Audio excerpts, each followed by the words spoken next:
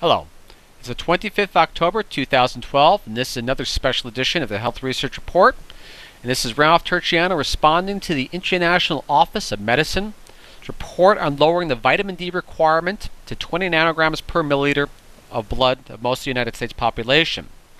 Alright, supposedly the International Office of Medicine came out on the 24th of October and made a press release in the PLOS, the Public Library of Science, saying that after reviewing over 1,000 published studies and speaking to experts all across the field, that they are going to lower the blood requirements of vitamin D down to 20 nanograms per milliliter, which is an amazing statement.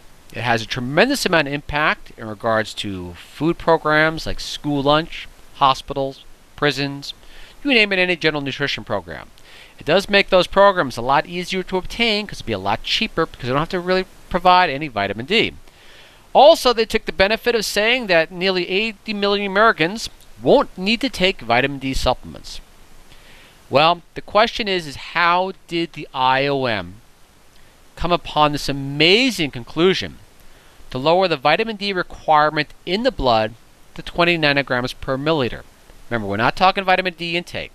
We're talking about blood levels, something to be checked by a doctor or a hospital. Because the main reason being 20 nanograms per milliliter, traditionally, rickets begins to set in at 20 nanograms per milliliter.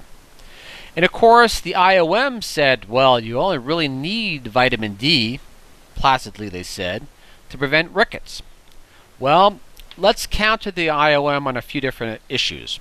All right, number one, the 20 nanogram per milliliter number that they came up with, which I would really love to see the scientific data supporting that, because that's just an amazingly low, reckless number to come out. Alright, well, what does vitamin D help with? Well, it helps with lung impairment. American Thoracic Society, American Journal of Respiratory and Critical Care, July 2012. It helps with lung cancer. Clinical Cancer Research, March 2011. Helps with tuberculosis.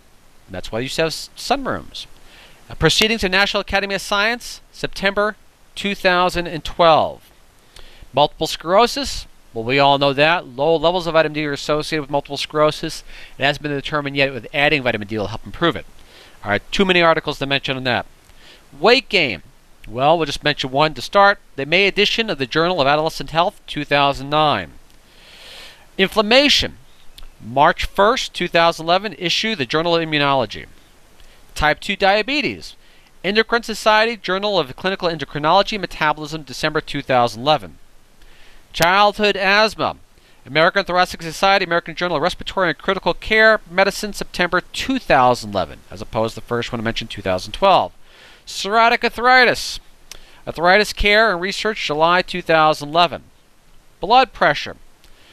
2011, in regards to racial disparity in blood pressure, is vitamin D a factor? Journal of General Internal Medicine. And the National Institutes of Health and University of Missouri came up with an article in regards to obesity.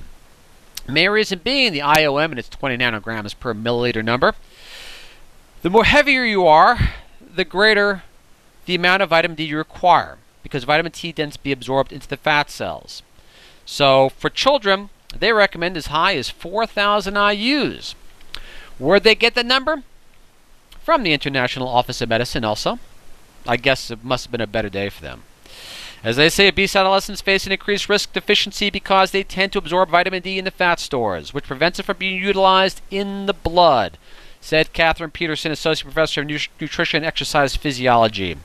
We found that a daily dose of 4,000 IUs of vitamin D3, the maximum intake level set by the IOM, is both safe and effective at improving vitamin D levels in obese adolescents. And what about this one? This one got me going too. Depression. From the Endocrine Society 94th Annual Meeting in Houston. Notice how I use something which the IOM is not. It's called footnotes. Their level after treatment range to improve depression was 32 to 38 nanograms of milliliter. Milliliter for blood, according to the study abstract. What does the Endocrine Society consider a deficient level of vitamin D? 21 nanograms per milliliter. What does the IOM want to set their idea of having a decent level of vitamin D in the bloodstream? 20. Wow, it's amazing that the IOM would pick a number which is considered below the deficiency state. We're not talking insufficiency, we're talking deficiency. And what are these levels? Well, the current guidelines equal or greater to 32 nanograms per milliliter is considered normal. Insufficient, less than 32 nanograms per milliliter. Deficient, 20 nanograms per milliliter or less. When you hit that 20 nanogram per milliliter in the bloodstream, rickets begins to set in. When rickets sets in, you're already gone through a whole level of problems related to vitamin D deficiency. Well, this is Ralph Turchiano from the Health Research Report, 25th October 2012, in a rebuttal to the IOM's recommendation of a critically reckless level of low vitamin D. Thank you.